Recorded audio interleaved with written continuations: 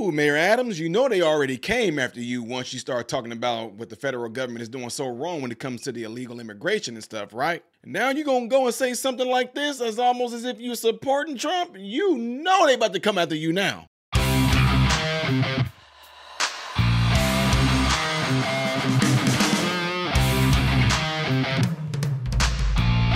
What is going on, everybody? I am Ty Smith. You're watching my channel, Modern Renaissance Man. I really do appreciate you guys taking time out of your day to view my content. Make sure that you are following me on all the platforms you see above and below, and clicking this thumbs up button right here is how my content can consistently be recommended to you. Double check and make sure that you still are subscribed to the channel, because there's a good chance you have been unsubscribed to the channel. All right, appreciate you all. All right, folks, so we all know that today, right now, at this present time, almost 3:30 Central Time, that President Trump has made his way to the place that he helped build and put a name on the map, which is New York. We all know that New York has been like the stage of controversy over the last years with them trying to defund the police. Governor DeSantis in Florida recruiting the policemen from New York who took so much hell because of all the Black Lives Matter movement, them wanting to defund the police. Police being attacked by illegals. Oh my God. What more can we say? Letitia James coming after President Trump. Ingeron coming after President Trump. All the mess that's going on there. And yet President Trump shows up and goes to Madison Square Garden and completely sold it out. Like it is completely full, max to capacity, ladies and gentlemen. And it have some people concerned, because there were some people that felt like he shouldn't even be there. Y'all, these people that are doing this, you have to understand this. These people are driven by a globalist agenda, to where 1 minute when things were seemingly decent, when Trump wasn't running, when Trump wasn't showing who he really was in regards to how he felt about America, things were fine. You know, Joe Rogan spoke about it on his podcast the other night when he was asking Trump about, do you remember when you appeared on View and how everybody loved you, you know, things like that? It was the episode of you when you were on The View, and I think it was 2015 or 2006, like when you were running for president. Right. And you got introduced as our friend Donald Trump. That's right. Whoopi Goldberg gives you a big hug and a kiss. Joy Behar gives you a big hug. Barbara Walters gives you a big hug. They all loved you. Yeah, when he said all that. Well, when Trump went on The View, look how they responded. Donald Trump is a billionaire, a real estate mogul, and a television star. But does he really want to add President of the United States to his resume? A lot of people would like him to. Please, let's find out, and please welcome my friend, Donald Trump.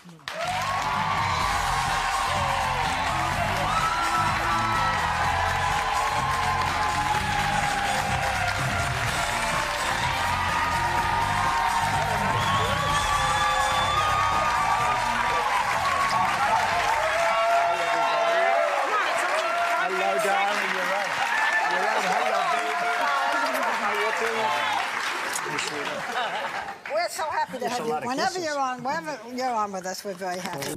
They were all talking about how you're, you might be conservative in your financial positions, but you're very liberal socially. They were talking about you in such a favorable light. The audience was cheering. And then you actually started winning in the polls, and then the machine started working towards you. Yeah. But there's probably no one in history that I've ever seen that's been attacked the way you've been attacked, and the way they've done it so coordinated and systematically. When you see those same people in the past, very favorable to you. Yeah, so all our friend giving them kisses, oh, sit down, da da da da. Then Trump ran, and all of a sudden he's like, wait a minute, you weren't supposed to be about an America First agenda. You weren't supposed to be about helping the Americans. We thought you were like one of us type of elites, where we can control you and tell you what we want you to say and do. And he didn't do that. And all of a sudden, flip the script. He's a bigoted. He's a misogynist. He's a rapist. He's a sexist. He's all kinds of racism and everything. Trump just turned into this complete worst enemy that anybody can think of. because he went against the agenda that they thought that he was going to be a part of, and he completely flipped it on them. He made it about you and me, the regular, average American citizen here in the United States, right? Now, with him being up here in the place where everybody known him as Mr. New York himself, pretty much, Donald Trump, it's Madison Square Garden, and people got pissed off. Mayor Eric Adams, how can you let this happen? How can you let this happen? We just knew that you was going to be against this because we felt and thought that you were. And sure enough, Mayor Eric Adams, he said something that I don't think they're going to like. Check it out. I know what Hitler has done, and I know what a fascist regime looks like. I think, as I've called over and over again, that the level of conversation, I think we could all dial down the temperature. And I've heard people say that the former president should not be able to have a rally in Madison Square Garden. I strongly disagree. This is America. This is New York. And I think it's important that we allow individuals to exercise their right. So hold on.